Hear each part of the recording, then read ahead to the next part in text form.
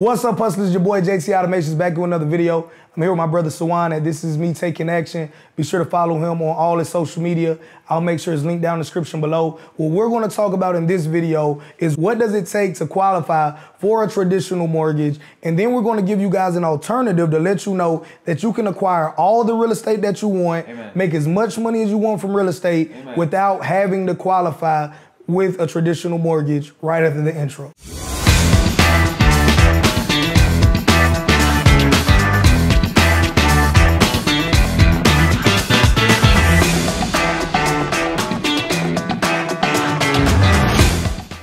All right, brother, so thank you for coming back again. Yes, sir. All right, what I want to get straight into in this video is, for one, like, I've never had a mortgage in my life, right? Full disclosure, I'm not a huge real estate investor. I own 4 properties right now, right? So nothing crazy. Like, Sawan here owns 60 and counting, right? So depending on when you watch this video, it might be 600, right? So we did a lot of videos in a lot of different properties. So I'm learning my real estate game from Sawan. I tell you guys all the time that if I'm not a subject matter expert in something, I'm going to put you in communication with somebody so you can add to your network, because that's how you really win. So can you explain to me and for the viewers that may want to acquire real estate but never had a traditional mortgage, and they might not be able to have a business that could give them enough money to buy real estate cash. So how do you get a traditional mortgage? Okay. I just love that question. So the first way I got my first loan for my house, was through a traditional bank. Yeah, nothing crazy. I worked at the car dealership selling cars, nothing crazy. I was making decent money. I was making $70,000 a year at the time. And what the lady explained to me was I had to be working the same job for 2 years. Okay, so I had to show income from that job on like a W-2 pay stub. She said not bank accounts, she said not bank statements, not like a cash apps or not money that you get under the table, but like a stub where it has a year to date on it. I had to be working there for at least 2 years. Okay. So that was the first criteria, because I was like straight out of college. I was like straight out of college at that point. I had just dropped out of college, honestly.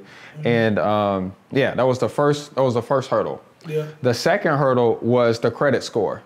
Okay, so when I graduated from college, I didn't graduate, sorry. I did not graduate, I dropped out of college. When I first left out of college, I had this Amex card. I had this Amex card, and I got it from, I had really good credit at the time in college because my mom set me up with an authorized user my junior year in high school. So I had a 720 coming into college. Got this credit card from JCPenney. Was it JCPenney? It was Dillard's, from Dillard's. And next thing you know, it turns out it's an Amex card, not really a JCPenney card. So I could use it anywhere and had a $10,000 limit. Got pregnant, got depressed, ended up blowing the $10,000 on the credit card and messed up my credit because it went into collections. So now I got I think at that point I had like a 580 credit score. So that was my next challenge that I had to cross. And that took a year to clean up my credit, Luckily, I was making money from the dealership, okay? After I crossed that hurdle, I had to actually file taxes, okay? So that's one thing they just don't teach you in school about taxes and stuff. And so I wasn't filing my taxes every year. So finally got good on my taxes, okay? Got good. Turns out that they paid me money to file my taxes, so that worked out. So finally I got good on my taxes, and that took a few more months. And after I had filed my taxes, then they wanted me to have reserves. Like it was something else. It was like a never ending process. Yeah. So mind you, were you trying to get like a $500,000 house or like $1 million house? I was trying to get a $100,000 house. Okay. So my rent at the time, I was at Steeplechase in Adams Farm. My rent at the time was $1,100 a month. And the bank was telling me on a $100,000 mortgage, my mortgage would be like $650, $700. I'm like, well, clearly I can afford it. You know what I mean? If I've been paying $1,100 a month for 2 years, clearly I can afford a $700 mortgage, But she said, well, even though we know you can afford it, you still have to look this certain way on paper. And if you don't look this way, then underwriting. So you can get a house under contract, You can get a pre-qual letter from the bank. You go shopping. You put in your non-refundable earnest with the buyer. You know, it can go to underwriting. That's what the mortgage calls whatever their background stuff is. And then they could still deny your loan in underwriting. I'm like, that's crazy. So she wanted me to make sure I had everything crispy clean before we got to that process. So, so that was the last thing, was the reserves. And so I ended up solving the reserves by selling some more cars and using my 401k as reserves. So luckily, I was able to get through that process. But after, it took me a couple years to get through that process, it made me realize that not everybody is going to be able to get through that process. Yep. You know what I'm saying? So I got the first house on a traditional loan, got the second house on a traditional loan. How far apart did you buy your first two houses? First two houses was 12 months apart. Oh, that's dope. You was moving. Right, yeah. So after I bought the first house, I wanted to move my girlfriend in at the time, but she didn't want to move in. So she was like, hey, we're not married, so I can't move in. So I ended up renting out that house.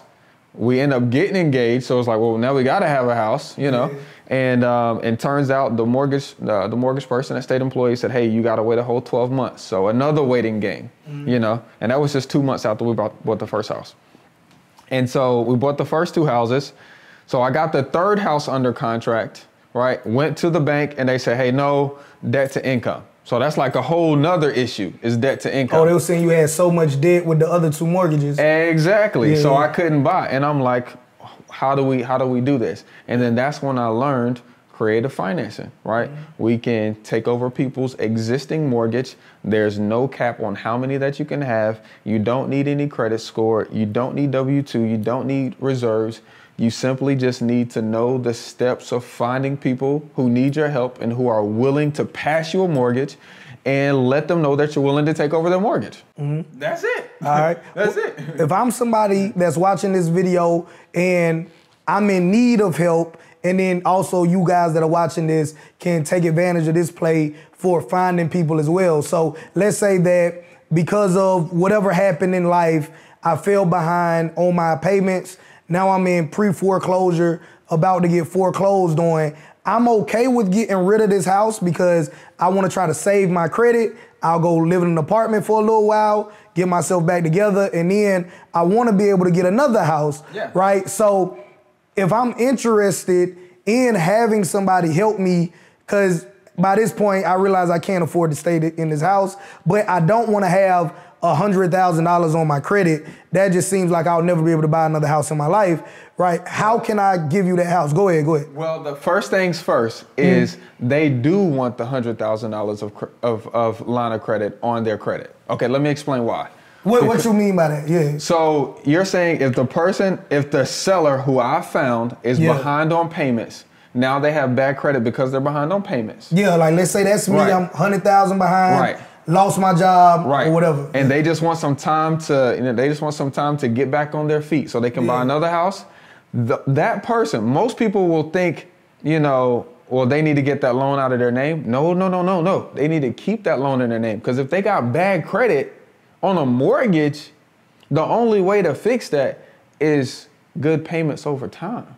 Okay. And so we know that through just good credit practices, that car payments, student loan payments, and house payments, which are the most expensive things that you're going to buy in the world, weigh the most on your credit, because those are the most expensive things.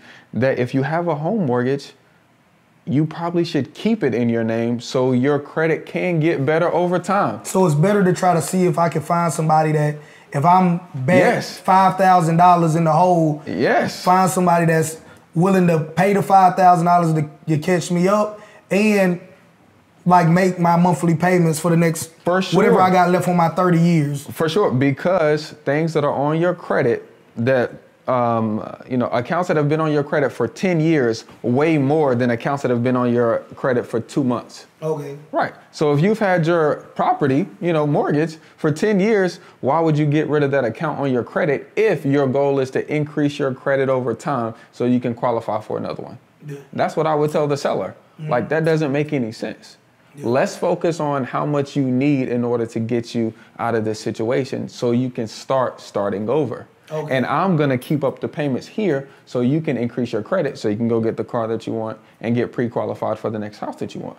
All right, so now let's flip it to the other side, right? So like, let's say I'm that person, you know, I know a lot of you all like actually understand better with examples. So if I'm $5,000 behind on my $100,000 mortgage, just for easy math, but I want you to catch me up. I also want $10,000 because I want to go get a nice apartment and figure out life, right? So now that's a good deal. You can get a $100,000 house for essentially $15,000. Yeah. But what if you don't have $15,000? Okay. Do you just walk away from that opportunity? No, not at all. Not at all. So I have a group home over on Wendover. Lady wanted $40,000 outside of her mortgage. I didn't have $40,000 to give her. What I said is, honey, do you have anybody to buy your house where you get $40,000 outside of your loan? She said no. I said, well, how long are you willing to wait? She said, I can't wait long because they're gonna foreclose on the house on this date. Okay, great. If I give you $40,000 outside of your loan, would you accept it? Yes, perfect. Take your $40,000 in $200 a month payments until it's paid off. She said, great. Problem solved. Problem solved. So it's not a lack of money. It's a lack of creativity, a lack of knowledge, a lack of knowing how to structure deals the proper way. Because I can get her out of the house, and as long as I can rent the house for at least $200 more than the mortgage. I give you real numbers, okay? I give you real numbers. So the mortgage so she was $8,000 behind. Okay. Okay, she was $8,000 behind. The mortgage I took over was $80,000, okay? The house is worth about $180,000. So you got good equity in it. Right, got good equity in it. She wanted $40,000 though, okay? She wanted $40,000. And so what I could rent the house for was $1,300, okay? So the mortgage is $690. I give her $200. I rent the house for $1,300. Okay. 1,300 minus 200 is 1,100 minus, let's call it 690, 700. So whatever that is left, 400 roughly. I get paid about $400 net on that deal. Yeah. You see what I'm saying? So great. You want $40,000. Who's getting? Has anybody been willing to give you that? No?